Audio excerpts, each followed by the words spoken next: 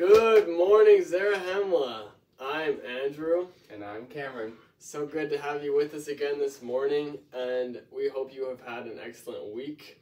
Last week was an exciting week. We had David Bestenlater on to talk about Abinadi and the valiant efforts and the missionary efforts that he had. And today we're going to be talking about the one impact that he had when he was teaching, which was a huge impact, which is Alma, the older, And so we're going to be talking about Mosiah Chapter 18. Cameron, what do you love about Mosiah 18? Well, the one thing I love is how the repentance process of Alma and how quick he was to start teaching the people what he learned. And I love what we learn about baptism as he teaches the people. It's awesome. In the first verse, he said, it says this, it says, "Now it came to pass that Alma, who had fled from the servants of King Noah, repented of his sins and iniquities, and went about privately among the people, and began to teach the words of Abinadi." Usually, I would say nowadays, it's hard for someone to just repent and then immediately start teaching people. Repentance is a process that takes a little bit longer, and well, maybe that's what we should be doing. That's something that we should follow Alma and his example. And he teaches the people about how they need to be baptized. And that's one of the most important steps. And in this chapter, we read about the covenants that we make during baptism. Cameron, what are those covenants that we make? I'm going to read a little bit of what he says.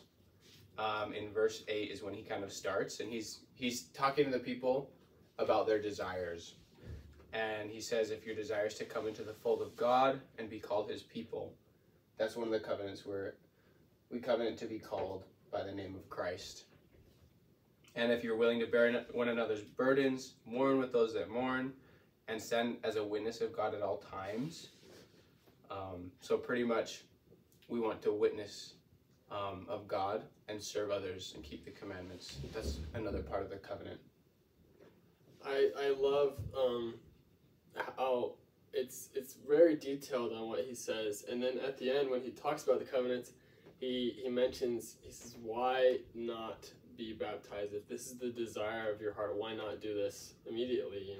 Why not do this so that the Lord can pour out his Spirit upon you? And so that's what we have a message to all the people out there that maybe are thinking about getting baptized. I mean, if you have the desire to serve God and to be a better person and to join his fold, then why not do it? Why not have more blessings come upon you? And after that, many people get baptized, and Alma baptizes a lot of people, and they basically start talking about repentance and faith and organize a church among them, which is really cool. And he talks about the different commandments that they should keep, different commandments that they should focus on, like the Sabbath day and just serving others as well, so that they can receive the grace of God.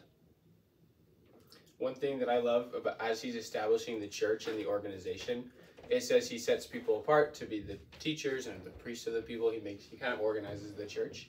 And in verse 18, 19, my bad. He says, he commanded them that they should teach nothing, save it were the things which he had taught, and which had been spoken by the mouth of the holy prophets. He commanded that they should teach nothing, save it were repentance and faith on the Lord who had redeemed his people. And I think we can apply that to our lives. Our leaders and the prophets and apostles are commanded by God to teach nothing but what Christ has taught, and nothing but repentance and doing the things that will help us be redeemed of Christ. Such a cool aspect, and this is such a powerful chapter in the Book of Mormon, and we should always go back to this chapter to look at the covenants that we make during baptism and what we should continue to be doing after baptism. It was amazing. I love how in the end it says, and there were in number about 450 souls. And it says souls, it doesn't say people, first off. And then also it's just an example of how Abinadi had an impact on so many other people through Alma. And so it's such a cool chapter, such a powerful chapter in the Book of Mormon. And sadly, we're out of time today, but we are going to be able to talk about Alma's son, Alma the Younger, next week in Mosiah Chapter 27 and his conversion process, which is such a powerful, powerful chapter as well. And so we invite you to study up on that and get ready for next week. And we hope you have a wonderful morning, Zarahemla.